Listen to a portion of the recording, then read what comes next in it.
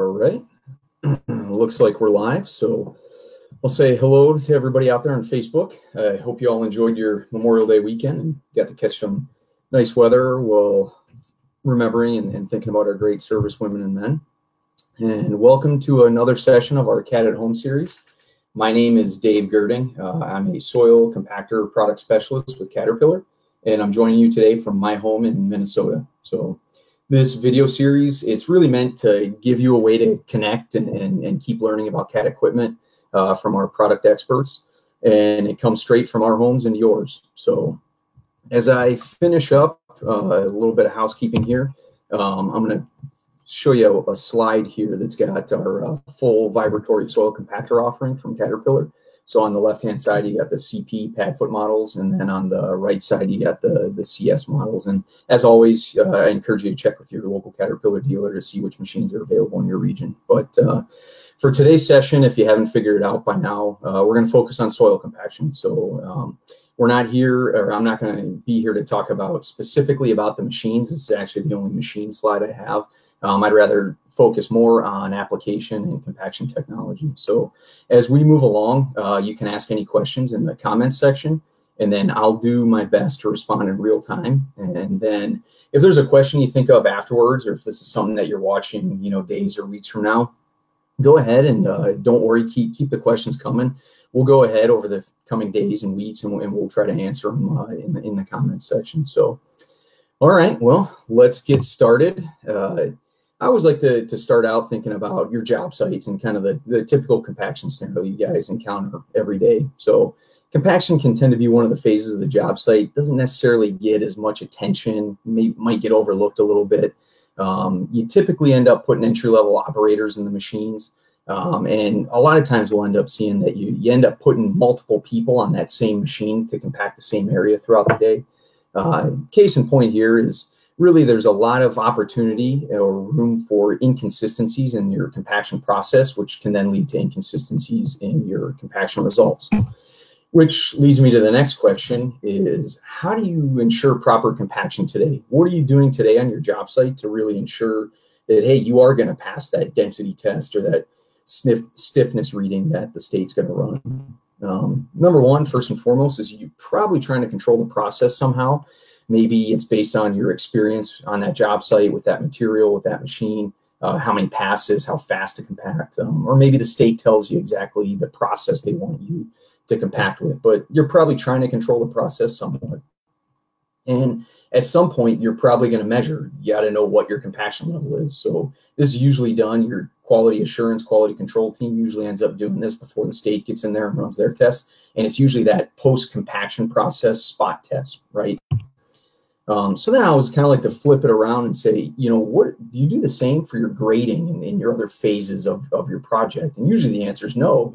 On a grading phase of the project, for example, you're going to get live measurement using GPS or laser on a lot of job sites today in North America. So you're measuring live. You know exactly where you're at according to that site plan, right? And then you might even be controlling through implement control or blade control on the machine, actually controlling to that design file. So, what's good for your grading operation, maybe there's technologies out there that you haven't really heard of or seen yet for compaction that you can also implement in that phase of the project as well. And that's really what I want to focus on the next 20 minutes or so. I'm going to introduce you in the next 10 minutes or so to two technologies, Command for Compaction and CAT compaction technologies that allow you to control the process as well as measure your compaction level. And then we're going to kick it out to our Edwards Demonstration and Learning Center for a live demo in the field of that machine drive power or measurement technology. So as we get started here, remember, any questions come up, go ahead and put those in the comments section. Like I said, I'll try to keep tabs on those and answer them live as possible. So the first technology we're going to talk through today is our Command for Compaction. So this is our brand new semi-autonomous solution for soil compaction. We just launched it at ConExpo, if any of you were there or saw any of the post-ConExpo videos. And what this semi-autonomous technology really does is it fully automates the compaction process for you. So you're still going to have an operator sitting in the seat of the cab of the machine, but the process will still be automated. And I'll show you what I mean by that. Now, one of the easiest ways I feel to kind of show you, how the system works or the benefits is kind of walk you through how does it work, right? So there's really 3 simple steps to automating the compaction process. Number 1, first and foremost, I got to tell the system where to compact, right? So don't worry, we're not going to have you create or any back office work for loading a site design file into the system. You're going to physically use the machine to record the boundary of the area you want to record. And the best way to show that is I'm going to bring up a quick video here, and I'm going to walk you through that process and how that works. So what you do is you get yourself situated in one corner of the area you want to compact, and you can't see behind my head there, but you'll see in a second. You hit record on the screen inside the cab, and then you operate the machine up one side of the boundary. Now, there's nothing stopping you from vibrating and actually working while you're recording here. And also note here, any turning of the machine that you end up doing is going to be reflected in your recording. So you can use this on curved areas, maybe in a road building application or something.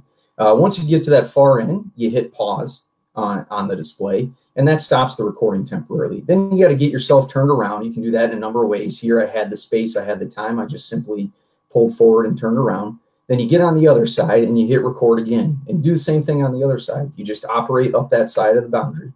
Once you get there, you hit the stop button. Now the system's going to draw a boundary around that area that you recorded. Once you hit OK, it's going to actually create a compaction area inside that boundary and a path plan. Okay, so it's as easy as that. Record, pause, and stop in order to tell the system where to compact. Now the second thing is you got to tell it the process or how to compact. So you give it number of passes, the ground speed, and how much overlaps. That's how much that second compaction lane overlaps onto the first one you did, right? You give it those 3 inputs. Next step is simply to press the auto button. At that point, the command system takes over and it actually controls the speed, direction, steering, and vibration of the machine. So it will actually drive itself. And like I said, you still have an operator sitting up in the cab, but they've kind of become less an operator at this point and more of a compaction process monitor and safety monitor on the machine. So you might be thinking to yourself, okay, well, this sounds great. I got good process control, but I still got an operator sitting in the seat. So what's the big benefit of a technology like this? So I'll run through a couple of those. First and foremost, by automating the process, you're ensuring that the process is done the way that you intended it to do, right? So you get that constant and correct speed, correct pass count. The process is done uniformly, no matter who's sitting in the seat. So you can rotate different operators throughout the day in that same machine in the same area, and the process still gets done the way you intended it. Also, you can take a lesser skilled novice operator or an experienced operator, and you still get that consistent, uniform process. So another benefit, speaking of consistency, is one of the leading causes of inconsistent compaction is poor coverage, right? So the more passes you have to make, if I have to make 2 to 4 passes, that's kind of easy to keep track of in my head, even over, a medium to large area. But if I'm an operator and I got to make 8 passes, 10 passes, 12 passes sometimes over the same spot to get compaction, that's really hard for me to keep track of. So I might miss some spots. I might only make 8 passes instead of that 12 that I needed. And that's where command can really help boost your coverage. We did a study and we showed that it improved coverage about 60% versus a novice operator. So you get that predictably consistent coverage, which gives you predictively consistent compaction results. Now, the last benefit I'll talk about is simplicity, right? We all know that technology makes us more efficient. We need it on these job sites today with these tight specs, tight timelines. But what you don't need is a technology that's so complicated, you need a whole back office to run it. So as we talked about, the command system is easy. It connects to commonly used base stations, right? So if you got a GPS base station on your job site that you're running your grader off of today, the command system connects to that same base station. So there's no investment in additional technology past the command system itself. Simple to operate. So I just showed you how to set it up. I train operators usually in less than an hour on how to fully use the system. And then the last bullet point there is it's the first step towards autonomy. And I think that's an important one to keep in mind. We all know eventually, it might be 5 years, it might be 15 years, but we're going to start to see fully autonomous machines on job sites, just like we know we're going to see fully autonomous cars driving on the roadways someday. But I'm telling you, that day's not today, right? So this type of technology is command for compaction. It allows you to take that first step without diving headfirst into autonomy, and allows you to kind of build up to that fully autonomous machine of the future. Now, this is my last slide on command. So if there's any specific questions, let me know on command. Write it in the comments section. As we move on here to compact technologies, this is really going to be how you measure. So command was more about your process control. This compact technologies, excuse me, are more about measuring your compaction level. So today we talked a little bit about it. You know, how do you know that you're compacted, right? Okay, I'm going to stop there real quick because I did get a question come in from Emma. She wants to know, I've seen command for dosing. Does command for compaction work the same? Perfect. I appreciate that, Emma. So command for dosing, command for loading, command for excavating, you may have seen that at ConExpo as well. It's different than command for compaction. So command for compaction, as I stated, was semi-autonomous technology. You still have an operator in the seat, but the process is fully automated. So the operator is not having to move any levers or propel handle or anything like that. Now, command for dosing and command for loading is more of an RC or remote control technology where you get the operator out of the cab. Now they've become a user. They're sitting in a universal station off-site somewhere or could be on-site. And now they're controlling a one-for-one control of the machine. So it's more a remote control versus a semi-autonomous technology. Great question. Thank you. So as we get back to compaction measurement, the question's still there. How do you know you reach compaction today? Well, as we talked before, you've got the experience of the operator or the foreman, a specified number of passes, but eventually you're going to end up verifying your compaction with a point-by-point test. Now, the problem with doing that is you're really not measuring a large area. It's usually 1% or less of the total area on your job site. And it's also post-process, right? You're measuring after your compactor's already been there. It could also be time-consuming and costly depending on which of those tests you're ended up using. Now, for about 25 years or so, this is not a new technology. We've had machine-integrated measurement technologies, and that's what I want to talk about today. So one of the great benefits of these integrated measurement technologies is that you're measuring the entire area. So anywhere that machine goes, anywhere that drum goes, you're going to get a measurement. So now I'm not just measuring 1%, I'm measuring everywhere that I'm compacting. And that's great news, right? You're also measuring during compaction, during the actual process. So that operator, that foreman, they have live information, right? They can make decisions during that process while you're still there on the compactor, not afterwards. Now, what decisions are those? Those decisions are to take action. Maybe we're supposed to do 8 passes here. We've only done 6, but I'm reaching my compaction. I can move on. I can be more efficient. I can save time. I can save fuel, right? I can save costs. But I think just as importantly, it's going to let us know when we can't reach compaction. Maybe we needed those same 8 passes in a different area, and I've made 10 passes and I still can't reach compaction.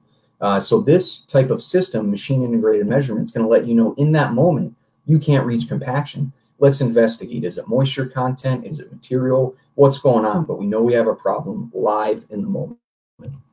And finally, the last point I'll make here before moving on is just remember that these machine integrated measurement technologies, they're not measuring density, right? You can only really measure density through a sand cone test, mass divided by volume, or get an indication of density through your Troxler or nuclear density test, right? So these machine integrated systems are actually giving you an indication of soil stiffness, right? So it's telling you the stiffness, not necessarily the density of the soil.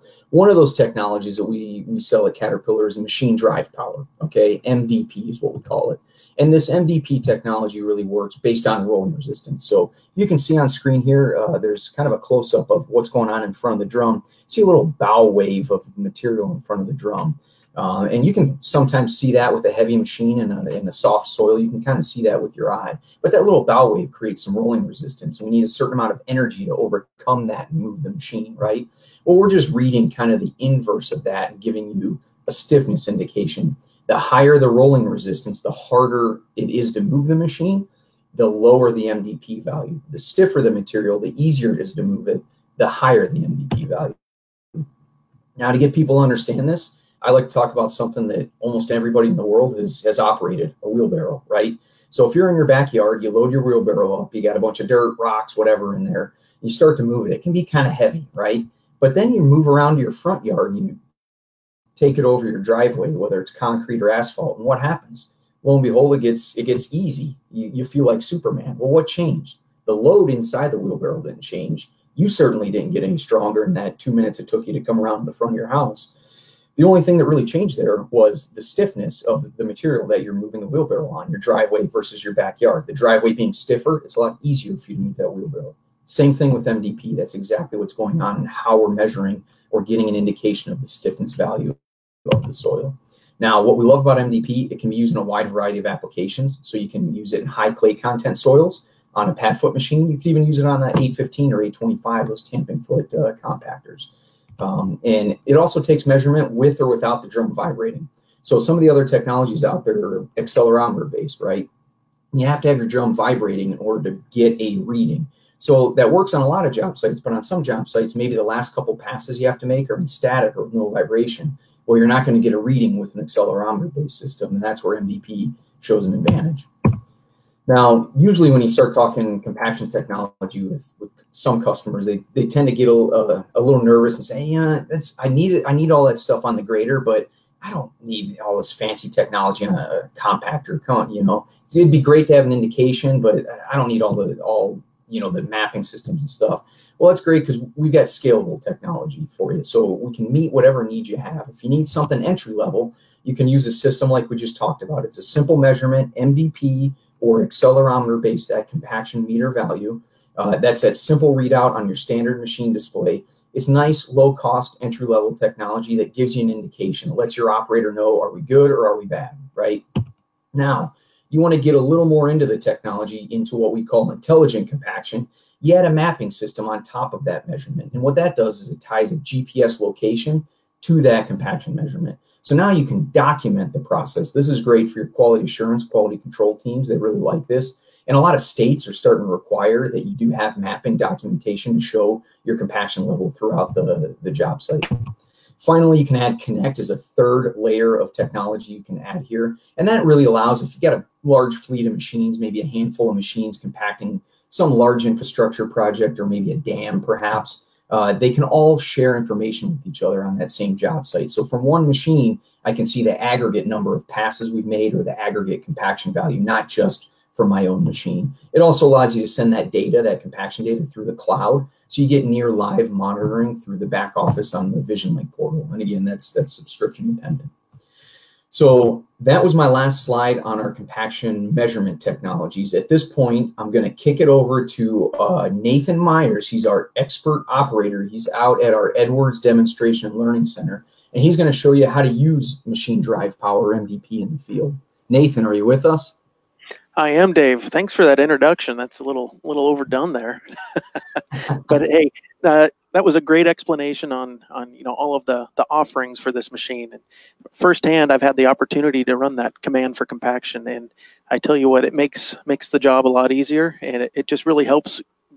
Less passes, you become more productive throughout the day, and at the end of the day, the owner of the company, he sees the money go back into his pocketbook from that machine not working as hard out there. So, and consistent results. So that's really good. So a couple things I want to talk about today is, reiterate what Dave talked about with the MDP. I'm going to talk on that. I'm also going to talk about the auto vibe feature on these machines, and then also the auto speed control. They're very simple, but yet very important to the operator. So if we transition over to the keypad over here, I'll kind of walk you through what we have going on. So there's not many buttons for the operator to really have to work with in here. But the first one, at the bottom right-hand corner, this is the auto vibe feature. So it's simply turning it off or turning it back on. That is going to manually engage or automatically engage that vibratory wheel inside the drum as I'm going. So instead of me clicking a button to turn it off or on, it's going to automatically do it when I either stop or do a directional change. The next one up is just the frequency, low amplitude, high amplitude. That's really important for an operator when they're deciding how well they want to compact. We go up here, I can choose how many times per minute that drum impacts the ground. That again affects our density in the ground. But the one I want to really focus on again is up here on the top left. You see the snail plus or minus down here. So this is our speed control. So as an operator, I do have a joystick that I can push forward and manage my speed, pulling it back and forth, going forward and reverse. And I could go half speed by only throwing the joystick half forward. But speed control is very important when you want a consistent density in the ground, when you want that soil stiffness to be exactly perfect. So if I'm going 2.5 miles an hour because I've moved the joystick 2.5, and then the next pass I accidentally push that joystick a little bit farther, now I'm going 3 miles an hour, that can overall affect the soil stiffness. So now what I can do is adjust the speed by a percentage and still give it full command. I'm going to the end of the stroke of the joystick, and I'm consistent every single time, forward and reverse. And again, end of the day, less passes, you're hitting the soil stiffness that you need to in the ground to pass inspection. So I'm going to turn my parking brake off, and I'm going to demonstrate this auto vibe feature. So I'm going to start with it off first and show you how it works here. So as I get going, I have an area that's been that's uncompacted, and I have set my auto speed control at 2.5 miles per hour. So with the click of a button, the vibratory drum comes on. So now let's say I get flagged down, or someone tells me to stop. When I stop, the vibratory drum keeps going on. What can happen? I get a divot here in the ground. That doesn't happen. That doesn't make things really good for the inspector. So if I continue on, turn the auto vibe on, and I come to a stop, it automatically kicks it off. Again, as an operator, it's one less thing I have to worry about. And let's face it, when you're a new guy on the job, you're the greenhorn, as we call them in the industry. This is one of the first machines you get put on, but it is really one of the more important jobs. So anything we can do to help that operator out really makes a difference. So I start back up, vibratory turns back on, and we're good. I go to a direction change. I go all the way to reverse. It pauses it for a second and then turns it right back on. And then if I want to completely disable it, click of the button on here and it turns it off. So that's a little bit about the auto vibe feature that's on here. And I'm going to leave that on. And for the sake of being inside this arena in the viewing area, and got a really nice glass encased viewing area, I don't want to break that glass. We've learned from experience it's expensive, so I'm going to keep that off. The other part we're going to talk about is that speed control. So as I'm backing up here, and I'm going to switch over to a different area, again on the fly, if you look at my monitor, it'll tell you that I'm going roughly 2.4 to 2.5 miles an hour. And if I click the turtle up, you can see percentage 78. I can go to 2.6, 80%, 2.6, 2.7. Those are things that changes here for me, but I'm going to stick at 2.5. And that's what I felt really helps with the compaction here. So one of the other things we're going to talk about is MDP. So as I'm rolling this, I'm using the feature on the display here to let me know what my MDP is. So again, as Dave talked about earlier, it's just a number. It's not really, it's unitless. It's just a reference point. So what I did before I came over here and compacted this area, I went to an area that I knew was compacted, had passed inspection, and I rolled over it at 2.5 miles an hour. And it told me that soil, or at that number that I needed, was 145. So going that same rate, that's my new target. And in the monitor, I can change that. So if you can see on the monitor here, it's real small, but it says 145. And currently it's telling me I'm at 140. So I have a little bit more to go. So as an operator, I'm constantly watching this as I'm driving forward or operating forward and reverse, seeing if there's any changes. Like, every pass, it should get a little bit, that number should get a little bit closer to 145. But what this also tells me is maybe there's an area that's not compacting well. It's not healing up. Let's say our good buddy Josh Hayes was running the articulated dump truck, and he was bringing in material, and the dozer was pushing it, and we move on to the next area. Well, one of those loads was a load of sand. It wasn't supposed to come in here, but it gets dumped. Well, this is going to help me identify that area. So if you watch really, really closely here, you see I'm at 145, 141, 139, 141. And I noticed there's a spot here. It'll go down to 142. right there, went down to 137, 136. That's telling me, there's something there. Let's go back over it and double check. And again, it's using that rolling resistance feature. So when I'm in reverse, the machine acts a little differently. So that's a different number that I need to focus on. But what we're really focusing on is forward. So go back. We'll go back forward. So we're at 145, 141. Now we're back down to 137. There is a spot here that's really soft. So that's letting me know before I even move on. Most operators would probably try to hide it, and maybe the inspector wouldn't find that out. But being that I'm an honest guy, I'm going to let Josh know, hey, we better let the inspector know, or let the operator or the owner, maybe we need to come test this, dig it up, replace it with some good soil. But to take this one step further, we talked about the compact feature, the intelligent compaction. If we can tie this number into GPS, which we may already have if we have our command for compaction system, I'm able to, on my screen, see where this roller has been and where it's traveled. And every pass, it gives me a different color. So it ties that MDP, machine drive power, into the display up here. And we know green is good, green is go. So I keep rolling. I set my target on my display up here, and I'm able to achieve that, the more passes. And it lets me know, hey, you're good here. You no need to go back over it. And it's also going to let me know the amount of passes that I've made. So the days of just being able to, the foreman coming up to you, say, all right, make 5 passes back and forth and keep working your way across the field.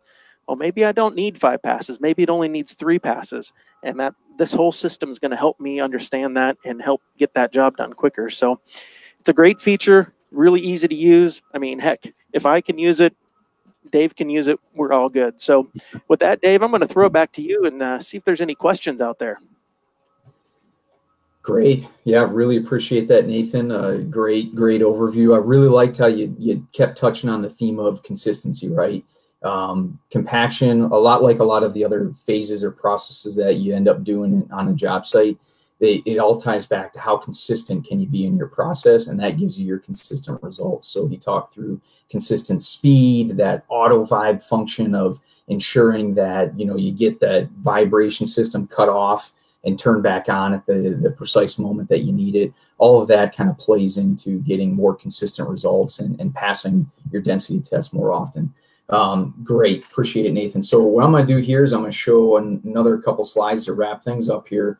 We talked a lot about technology solutions today. 2 of those technologies, one was that command for compaction. And again, that gives you that process control by automating your compaction process. It gives you that complete control of the operation, so you get that consistency that you really need. And it's going to boost your overlap. It's going to boost your coverage, right? We talked about 60%. Then there's how's my compaction level? How compacted is the soil? How stiff is it? You're going to know that through CAT compact technologies, and you get that measurement through that live stiffness indication, and you can add mapping system onto it for that full documentation of the process and the compaction level. And again, these technologies, they can be used together as a full suite of solutions. You can use one or the other depending on what your job site needs are. Complete process control and knowledge of your stiffness or compaction level. We offer both. And with that, I'll open it up and see if there's any other questions coming in at this point. I know we're kind of running up on time. And remember, if there's any questions after the fact that you end up coming up with, or any other knowledge you want on this subject or anything relating to soil compaction, soil compactors, go ahead and leave them in the comments section. And we'll go ahead and answer those over the coming days and weeks. So with that, I will say thank you very much. I really appreciate your time. We're right at the 30-minute mark here. And I'll put a plug in for next week, which is June 3rd on the CAT at Home site. We're going to be going through forestry, industrial, and waste machines. So you don't want to miss that one. Thank you. Same time, same place next week. We'll see you then. Bye.